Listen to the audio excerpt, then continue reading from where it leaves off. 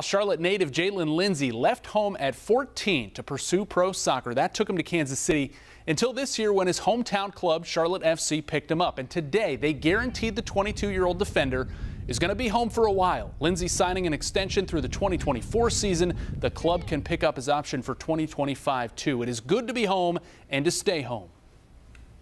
You know, obviously my family's on cloud nine. I mean, this is something that, you know, they're always, dreaming of, me playing for my hometown, and, they're here and they can go to all the games and stuff like that. So, they're loving it so far and I'm loving it as well. So, I'm glad I'm just here to stay now.